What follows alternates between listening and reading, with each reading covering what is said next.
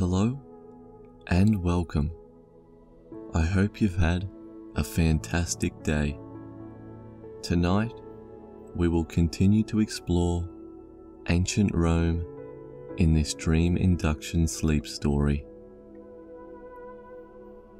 Hopefully, this will continue on into your dreams, where we can let your sleeping mind take control of the story. Find a safe spot in bed where you are comfy. Take one deep breath, focusing on the inhale and then the exhale. Slowly count to 10 breaths. 1 on the inhale,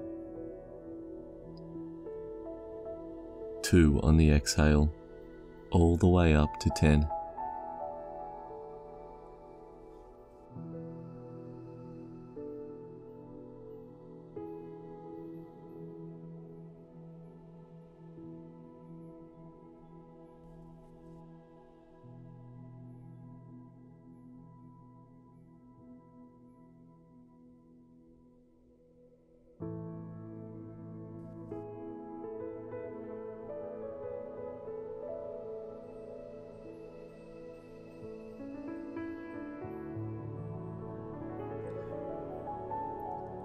Give the body a light shake to loosen up any tension and let it relax.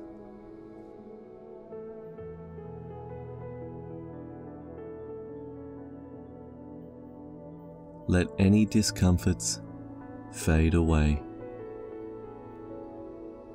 Once again, slowly count to 10 breaths. 1 on the inhale, 2 on the exhale, all the way up to 10.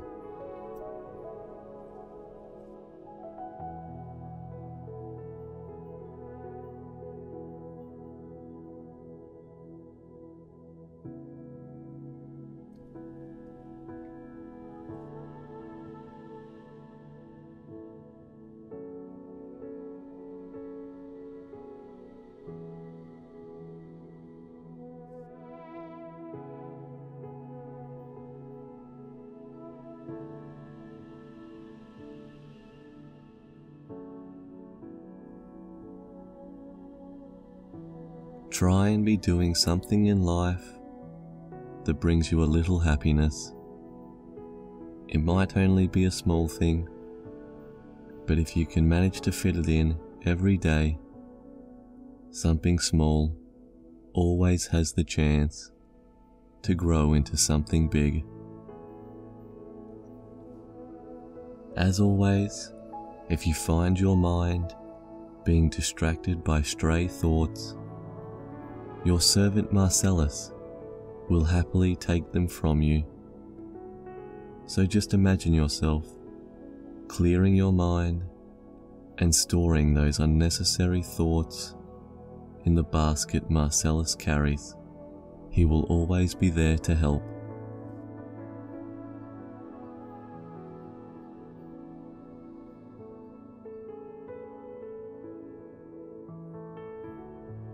The main day of the Ludi Augustales festival had finally arrived, with the premiere event being a gladiator fight between two legends.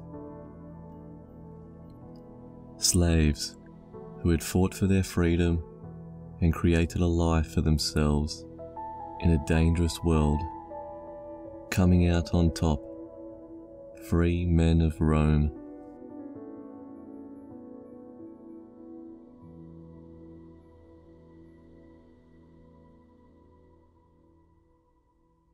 These thoughts bounce around your mind as you dodge between the crowds of people flooding towards the Colosseum.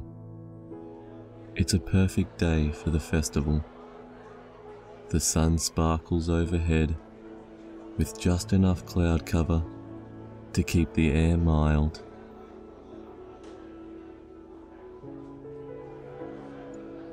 You are nervous about the day ahead because you will be sitting in the Emperor's personal box and may even have a chance to speak to him. Even imagining it sends butterflies fluttering through your stomach.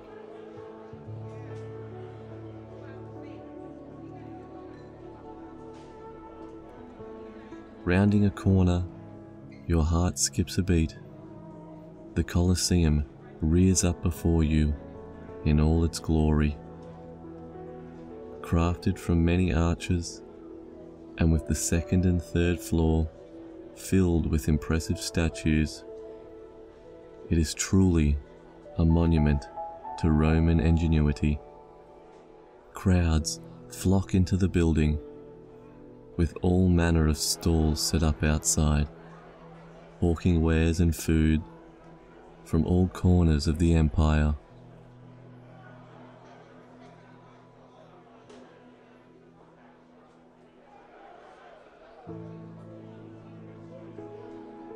Knowing that the main event won't start for some time, you spy some older gentlemen playing Ludus Lateran Colorum on some cheap stone boards. As one of your favourite pastimes, you excitedly move over to see if you can challenge someone to a game to help fill time and calm your nerves before the big event.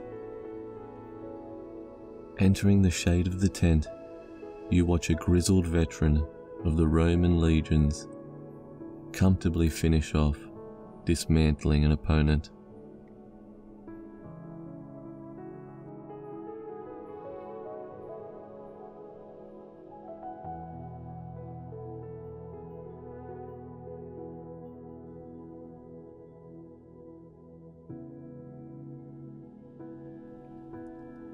The old man turns and makes eye contact with you. A large scar runs down his face from an injury long ago. He must have some stories to tell. He beckons you over and offers up a challenge, which you happily accept. You have been playing this game since you were a child, so you consider yourself a strong player.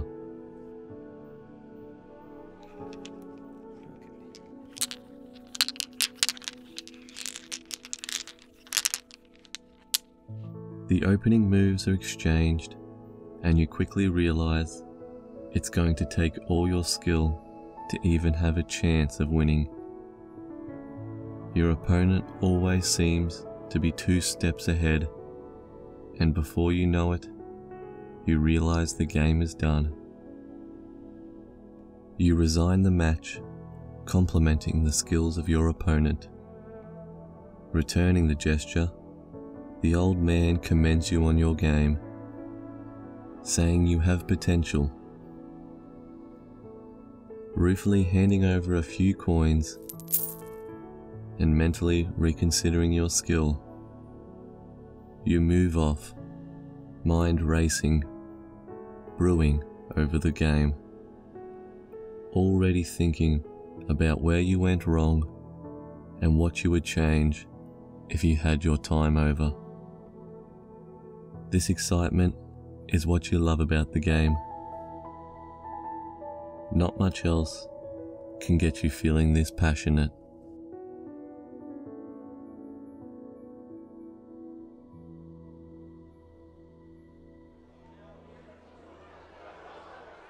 An entrance to the Colosseum stands before you.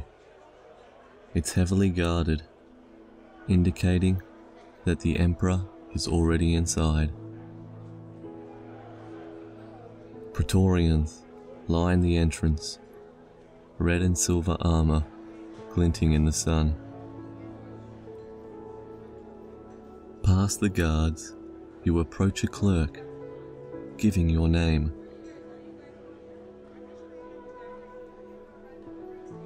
He indicates for you to enter, and you cross into the darkness of the entrance tunnel. heading up to the private box that the Emperor and his chosen guests spectate the arena from.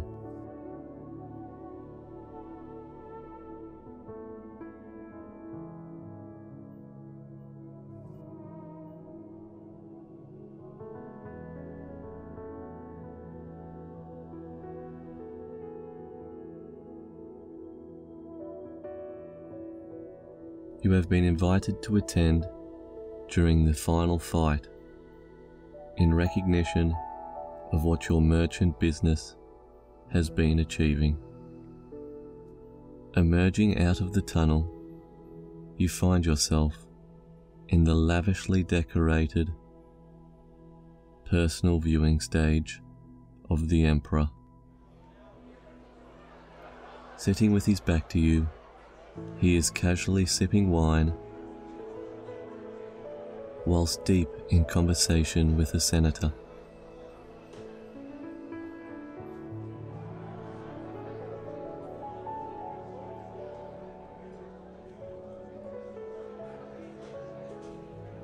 Taking a deep breath to calm yourself, you are led over to a seat in one corner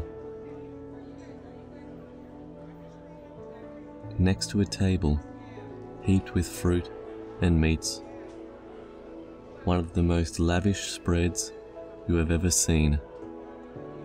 Nothing less for the Emperor. You are handed a cup of wine, which you happily take a sip from to help calm your nerves, whilst picking a few grapes off a plate to eat. If the Emperor wants to talk, he will call you over, so you decide just to enjoy the experience of the best seats in the house.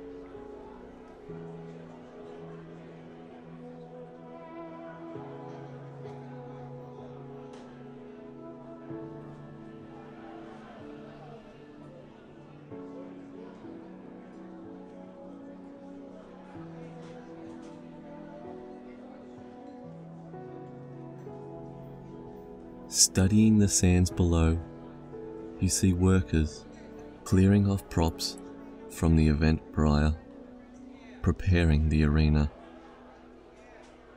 The chatter of over 70,000 people fills the air as the Colosseum has reached capacity in anticipation for what is to come.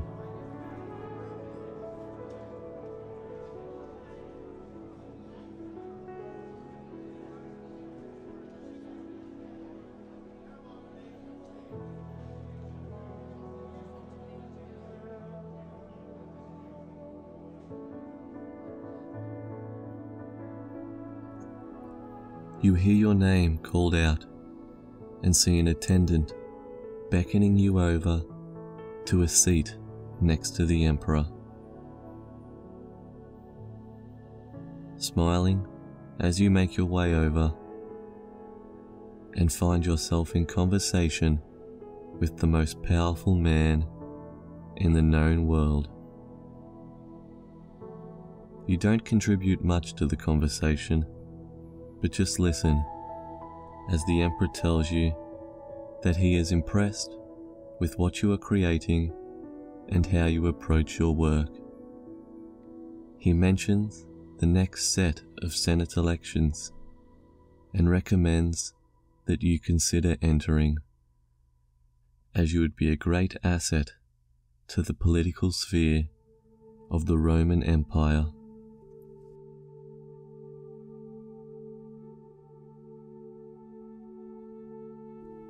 Overwhelmed by the praise, you are saved from responding by the roar of the crowd as the gates one side of the arena open and a gladiator walks out.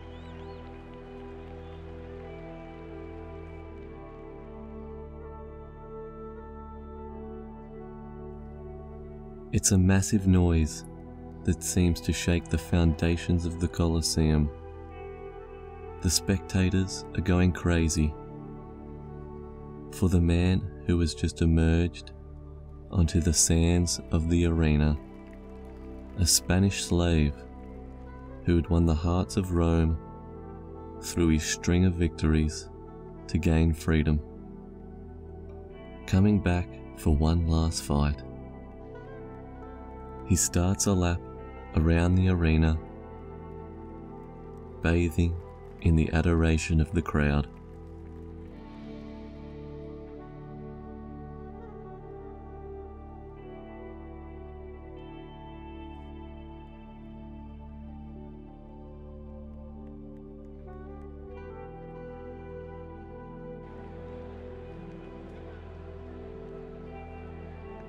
The crowd roars again as the local champion comes out, one of the greatest Roman gladiators of all time. Now, one of the most famous figures in the city. Two undefeated legends of the sport going head to head. One of the most anticipated fights of all time. Both equally skilled, so you are anticipating an enthralling contest.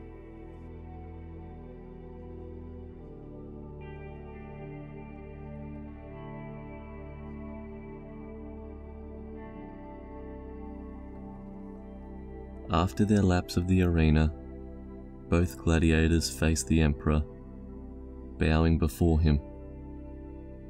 Sitting this close, you can see the whites of their eyes and the sheen of sweat on their skin.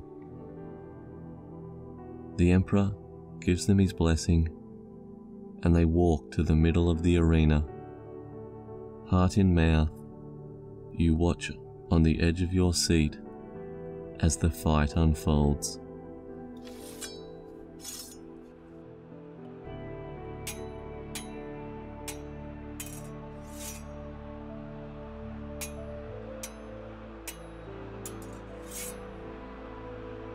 An enthralling contest ensures, a heavily seesawing fight that has the crowd in raptures.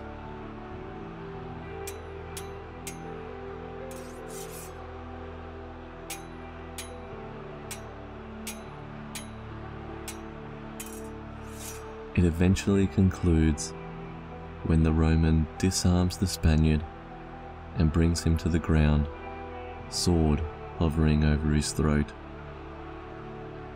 You look across at the emperor as he sticks his arm out, watching his face not betray any emotion as he holds a man's life in his hand. The crowd yells for mercy for their favourite fighter, and the emperor delivers, turning his thumb up and sparing the man. Crowd roaring, the victorious gladiator does a victory lap as the spectators cheer him on.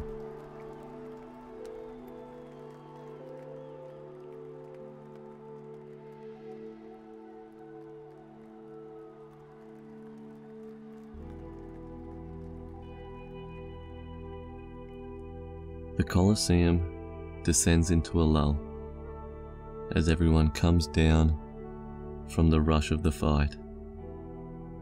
You sit in your seat relaxed as people start making their way out of the arena.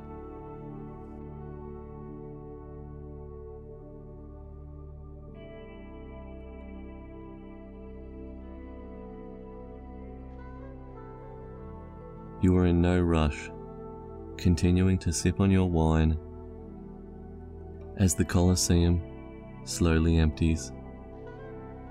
The emperor bids you to take his words to heart and moves out, followed by his entourage. You suddenly find yourself alone in the emperor's personal box. Only Marcellus stands in the corner. You indicate he should eat some of the food that was left behind, Someone will be around later to clean it up, you assume. Taking some deep breaths, you close your eyes and clear your mind. And the peaceful calm of meditation overtakes you while you sit in the middle of the Colosseum, living in the moment.